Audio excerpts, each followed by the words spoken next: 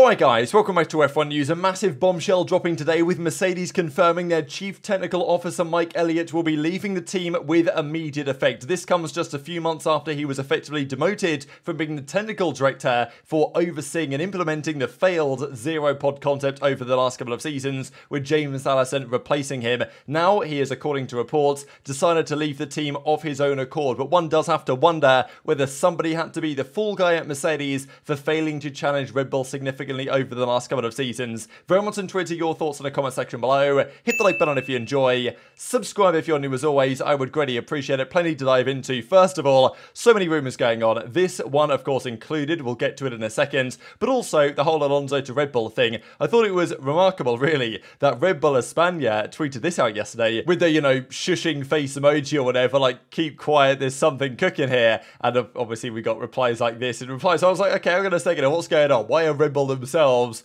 tweeting about this rumour that Alonso is going to go to Red Bull? Now, all the reporting from most sources says, yeah, there's nothing to this. Alonso might be doing something, but it's certainly not going to be to go to Red Bull. But then Red Bull tweet this out, so yeah, you got to wonder. And people run so wild with these rumours, I can't lie, to such an extent that there was a series of tweets today of people believing that Nico Rosberg is going to come back to the grid. And look, if Nico Rosberg is going to replace Sergio Perez next year, fine, I'll be there for it. But I think it's rather unlikely to actually be happening. And this is where the rumours started to emerge earlier today and actually yesterday around something going on at Mercedes. And we saw this going on, very strong rumour about Mercedes going around, possibly regarding a resignation. And then this Windsor Spice tweets this out. The cat's out of the bag. Rumour doing the rounds that Mercedes are about to announce that Mike Elliott is off to pursue other opportunities. And in short order, this was initially revealed by Formula Uno. We'll look at their article here in a second because it's quite insightful, but also shortly afterwards by Mercedes themselves.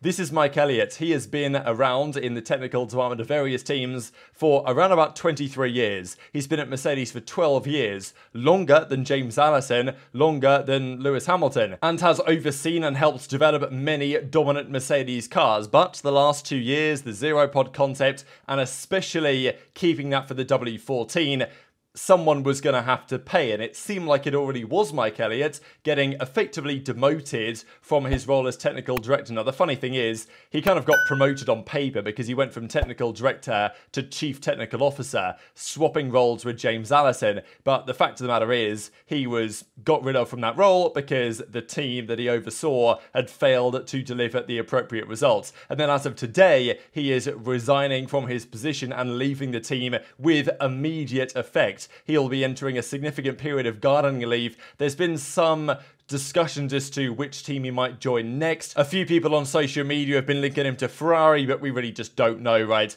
And there's a long time ahead. But yes, Mike Elliott is, the amount that he's achieved in the sport should be very much so commended. But people will remember what's happened over the last couple of years since taking the reins as the technical director, and it's not gone to plan because James Allison, after all the grind and all the work that it took over several years of being the technical director there, overseeing the development of the W11 and the W12, steps away, goes to work on boats or whatever, wants to chill out a little bit more, and then Toto calls him up pretty much at the Bahrain test this year and says, hey, James, we need you back ASAP. This ain't working out. Elliott's, made a bit of an error on this one, and this car is not going to cut it. Of course, James Allison comes back in, Mike Elliott then swaps roles with him, and now we get this latest update. And as Mercedes say, after 11 incredible years, Chief Technical Officer Mike Elliott has chosen to depart the team. Mike has been one of the pillars of the team's achievements. We thank him for everything that he's done. Best of luck with your next chapter. Now, of course, this is what the teams always say. Just to give a bit of background here, because it was back in March the 9th, when rumours around, alright, Mercedes are going to bring some upgrades soon, and Elliott had supposedly been given an ultimatum, which effectively said these upgrades have got to improve the car dramatically, results need to improve dramatically, or you're going to be ousted from the team. And it was only then in April when James Allison officially made the return as technical director, replacing Elliott, and then he became the chief technical officer. So as I say, On paper, that might be a promotion, but in reality, Elliott was demoted from his position as technical director after effectively failing to get the job done. And sure, Elliott might well be, and he certainly is, a phenomenal engineer and aerodynamicist. Whether he was best fit for that TD role, quite possibly not, I think. You know, James Allison, obviously incredibly talented in his own right. What he's achieved at Mercedes and even before at Ferrari, definitely worthy of being commended. But also, seems like more of a leader type figure, you know what I mean? I think James Allison will inspire more confidence and belief in the engineers underneath him than maybe Mike Elliott was able to. And it felt like, okay, maybe Elliott to that CTO role, looking at more of a higher level approach, will be a good idea. But yeah, I think it's quite a common thing when you're trying to do a role, you've made it to the peak of where you thought you were going to make it at Mercedes as the technical director. All of a sudden you're getting, you know, fired from that role effectively. James Allison comes in instead. You're getting to do a role you didn't really want to do in the first place. And now a decision has to be made with regard to his future. So just to clarify for you guys who aren't familiar with these guys, this is James Allison on the left-hand side. This is Mike Elliott on the right-hand side. And Mike Elliott's been at Mercedes longer than James Allison has. And they've both overseen in large part the development of many dominant cars. Allison gets a lot of the credit for the W11, but, you know, Elliott should get a lot of the credit for the W07, for example. So, you know, of course, they've done a great job over the many years. Now, this is what Mercedes have to say. Mike has been a pillar of the team's achievements, and, you know, it's always all the stuff that they say. The question you've got to wonder is there more to this than initially meets the eye? Has Elliott decided to resign, or is there a bit more to it than just that? Are we thinking that, all right, is Toto Wolff trying to make a point? Does James Allison not want, you know, any other ideas to be brought into the party? Because, you know, fundamentally, Mike Elliott has overseen the W13, which, you know, sure, I know that Toto Wolff has said it, the team has said it, they were happy that they took that risk to go for the zero pod. It was exciting when it first arrived. It failed to deliver the results, but it was carrying that into this year as well, which has arguably derailed their entire challenge for the next couple of years. If Mercedes had given up on the zero pod going into 2023,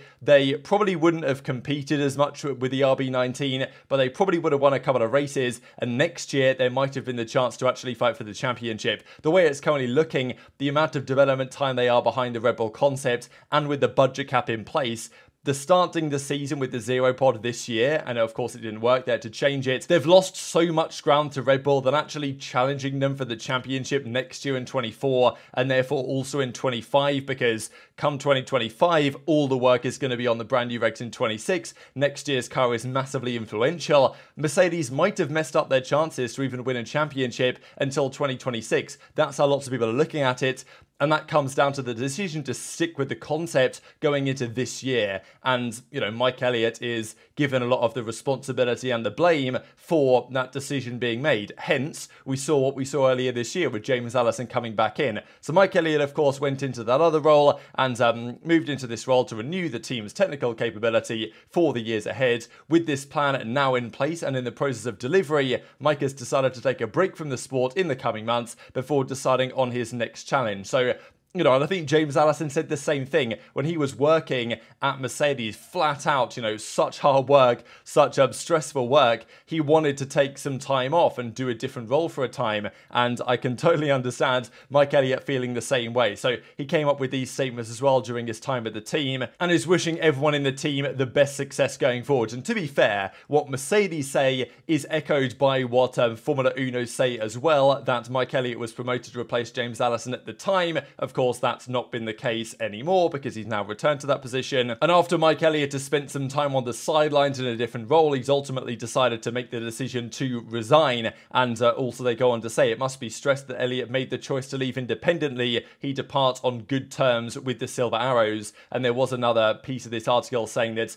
they'd had what was described as a confrontation, but I think more so that was just a translation, meaning, you know, a meeting where they, you know, kind of came to terms on this, and Elliott decided that he was going to go. But you do have to wonder whether, because you know how this goes, right? You see the article initially from Mercedes and they say, oh, you know, it was a mutual decision, or it was Elliott's decision, and, you know, you got to wonder whether there's always a little bit more to it than just that, because I can certainly see a potential side of this, with just Toto Wolff trying to make it very clear that, you know, failure will not be tolerated, right? I mean, there was the rumours going around back in, what was it, early part of this year, January, February, something like that, that some engineers at Mercedes had messed up in the wind tunnel by putting like a wrong sized scale model in there, and they'd all been fired. So, you know, talk all you want about a no blame culture, but at the end of the day, if you make a mistake, someone's got to, you know, someone's got to get the blame, and someone might have to be the fall guy. And for Mercedes, not challenging for a championship and barely even a race win for 2 years is absolutely unacceptable. And I'm sure that Mike Elliott himself probably feels some responsibility for that as well. I'm sure, you know, he feels that maybe he should have done some things differently, especially going into this year. I think the decisions that they and he made going into 2022 were understandable. They thought, at least according to their wind tunnel testing and their simulators, that zero pod was going to be absolutely insane. But it didn't work out that way. But it was the failure to move away from that. And even Hamilton described it even mid-season in 2022 in an interview, I think it was at Hungary, with Heikki Kovalainen, where he said, look, I just hope that the aerodynamicists aren't so arrogant, don't believe that we've got it right, and if we need to copy the Red Bull, we should do it. And maybe after falling into that trap, that's now when James Allison is returning. But still, Mike Elliott for some time now is that CTO role, hasn't necessarily been involved on the day-to-day with the car development, so I'm not sure that he's necessarily been fired. But you can definitely see a world in which either they feel like, or he feels like, he should be kind of the fall guy for this situation, and has therefore made the decision to step away. Where would he go next? I guess time will only tell. But as a member involved in the very high-level development of the car, he will have a serious gardening leave. Like, he will take the rest of this year and probably the entirety of next year off before, if he does want to join another team. And he's been around at McLaren, at Renault, at Lotus, and then Mercedes for the last 23, I mean, he's done, what, 23 seasons as an F1 aerodynamicist, so he knows what he's talking about. But of course, one mistake after becoming the technical director going into the new set of regulations has, in due course, kind of cost him his job. So Mike Elliott is leaving imminently and entering his gardening leave. What does this mean for Mercedes, right? Because this guy, as I say, he's done a lot for the team. He's developed many great cars over the years, and this is no doubt a loss of talent, right? I mean, you've got to think about it from that perspective as well. Sure, maybe he messed up on this car, and I know that a lot of Mercedes fans will probably be like, all right, yeah, he's finally gone, therefore, like, they're going to be cooking again. Not necessarily, right? And sure, James Allison's ideas will come to fruition truly from the start of next season, really. But nonetheless, I mean, what Elliott's done, the achievements this guy has, the experience and the abilities as an aerodynamicist, you know, bit of brain drain, no? I mean, like, one of your top guys departing the team is not exactly ideal. Now, maybe it's not the end of the world. You know, James Allison's there, of course, returning as a full-time capacity, but they've still probably got to look around and think, all right, we need a new CTO. Who are we going to get, right? If you're Mercedes, like, what's the plan? Who do you get as the replacement here? Because we know that all the other teams have been trying to poach people from Red Bull right now. Ferrari are trying it. Aston Martin have even succeeded to some extent. Mercedes were the team losing all their engineers to other teams over the last 5-6 years. Certainly on the power development side, that's definitely been the case. Now it's time, really, for other teams to start getting people back from Red Bull, and maybe Mercedes have to think in a similar way. Now, speaking of Red Bull, a couple of things to say on the Sergio Perez side, as Horner said that he looked like the Daniel of old, Mr. Daniel Ricciardo, this weekend, and said that it's definitely the team's intention to retain Perez for next year, which, you know, the mix of opinions on Perez from internally at Red Bull is quite incredible. One day they're saying, oh yeah, no, for sure, Perez is our man, we stand by him, absolutely. And then the next day, Helmut Marko or Christian Horner are saying, well, you know, he's got a contract, and yeah, we intend to ensure that contract runs through, although that doesn't feel quite the same level of confidence as they might otherwise. And just to clarify on the Alonso thing, Perez has 8 podiums this season, Alonso has 7, I think I said over the last couple of days that Alonso has had 8 podiums this year, he's actually had 7, but yeah, okay, I'm not too far off really, am I? Norris has had 6, Hamilton had 6. It's kind of funny really, because despite the fact that the season's it's not been a great season, let's be honest. Verstappen's won everything, and you know who's going to win before the weekend starts. But there have been, even compared to last year, a lot of podium sitters. I think last year there were 7 drivers that got on the podium: the 2 Red Bull drivers, the 2 Mercedes drivers, the 2 Ferrari drivers, and then Norris, who got a podium at Imola. But apart from that, there was nothing. This year we've had lots of podium sitters, both drivers from 5 different teams, and Alonso, and really Stroll, you know, I think should probably have been on there as well when the car was good, but that never happened. Ocon and Gasly somehow both got a podium this year, and Russell, I think that's probably the most interesting part really, is the fact that Russell only has 1 compared to Hamilton's 6, and it could have been 7th without what we saw back in the US Grand Prix in Austin. And this I thought was a funny quote from Marco as well, who said he had a bet on with GP, Max's race engineer, before the race, saying that he actually made a bet that he'd lead into the first corner, Max, and for some reason GP actually said, oh no, I'll take the bet that he won't. But yeah, Marco put a good bet on, and it was clearly a wise one based on how that ended up. So very much interested to your thoughts on all this stuff in the comment section below. Hit the like button if you enjoyed, subscribe if you're new, take care, and I'll see you next time.